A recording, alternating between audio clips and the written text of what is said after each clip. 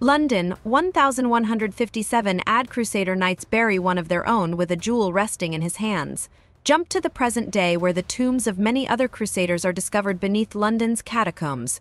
Dr. Henry Jekyll enters the tunnels and comes across one particular tomb with hieroglyphs, leading him to realize what this means. Through flashbacks, Jekyll tells the story of Princess Amenet. She was a cunning warrior who was ready to succeed her father, the pharaoh Meneptah, until his second wife gave birth to a boy. Knowing that the boy would be the pharaoh's new successor, Amenet made a pact with Set, the god of death, to sell her soul for a dark power. Amenet murders Meneptah, his wife, and their baby. She prepares to perform a ritual on her lover using a special dagger that would give Set a body of his own, but the pharaoh's priests stop Amenet and kill her lover. She was mummified alive and had her sarcophagus taken away from Egypt and down a tomb where she could never be found. We move to Mesopotamia in the present day. Mercenary Nick Morton and his buddy Sergeant Chris Vale are riding toward a village being overrun by insurgents. Nick wants to go down for some adventure while Vale is strongly against it. They go down there anyway and get shot at. Vale orders an airstrike to take the insurgents out. As the bombs are dropped, a hole opens in the ground, nearly sucking Nick and Vale down there. They discover Amenet's tomb. The guy's superior, Colonel Greenway, comes to the site in a helicopter and immediately berates the two for running off and doing their own thing, chasing insurgents. Moments later, an archaeologist named Jenny Halsey shows up and smacks Nick for stealing a map from her after they shared a night. After seeing the tomb, Nick, Vale, and Jenny all descend to see what is down there. Jenny notes that Watcher statues are facing inward instead of outward, and chains are holding the sarcophagus down while submerged in mercury to weaken evil spirits. Nick shoots a chain, causing the sarcophagus to rise from its holdings. He then sees a vision of Amenet calling to him, thanking him for freeing her. A bunch of camel spiders begin crawling down from the walls. Vale shoots at them, but he gets bitten in the neck, though Nick claims they are not poisonous. They get back to the surface and bring the sarcophagus up. Everyone rides home in a plane. Vale starts to act weird as his skin has turned gray and his eyes look discolored. He tries to cut the sarcophagus free from its holdings. Greenway approaches him to stop him, but Vale stabs him twice, killing Greenway. Vale starts moving toward Nick and the other soldiers, forcing Nick to shoot Vale dead. Nick and Jenny go into the cockpit and see a whole flock of crows flying and crashing through the windshield.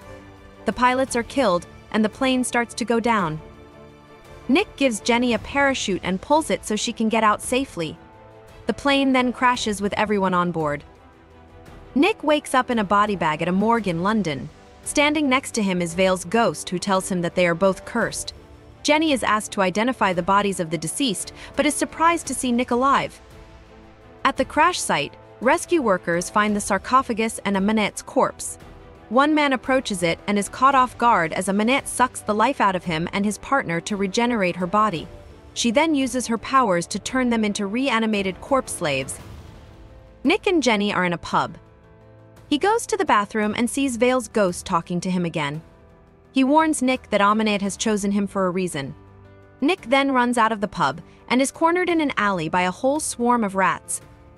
They crawl all over him as he sees Amenet crawling toward him, but he is snapped out of this vision by Jenny. She tells Nick what she learned from reading the hieroglyphs on the sarcophagus. She knows about Set's dagger and the jewel that must join it to complete the ritual. Jenny tells Nick about the jewel being buried with the Crusaders there in London. Nick and Jenny go to the Crusaders' tombs and they uncover the jewel from the Crusaders' coffin. As they try to leave, they are trapped by Amenet and her undead slaves.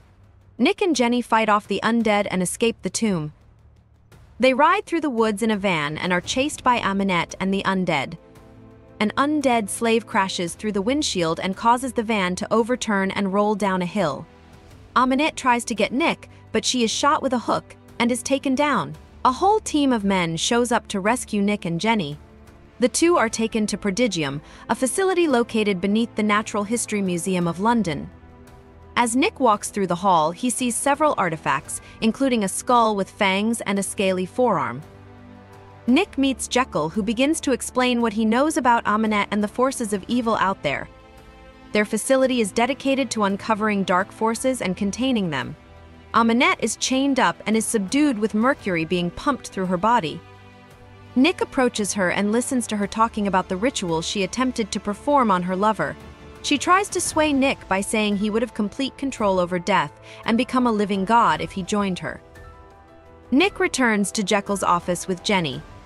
Jekyll appears to be transforming and tries to prevent it using a serum, but Nick grabs the serum, demanding answers.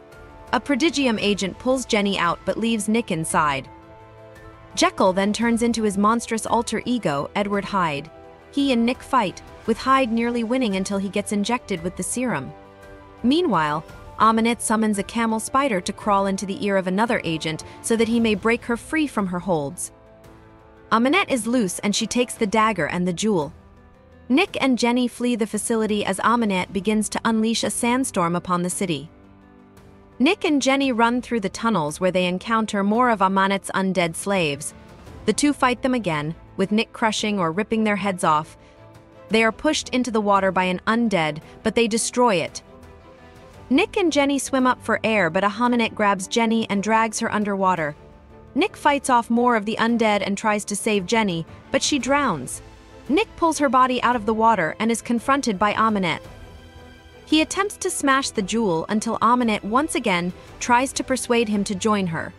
Nick holds the dagger out as if to give it to her, but he instead stabs himself with it, now becoming possessed by Set. He battles Aminette and gives her the kiss of death to suck the life out of her, reducing her back to a corpse. Nick then goes over to Jenny and brings her back to life by screaming at her to wake up. He then disappears.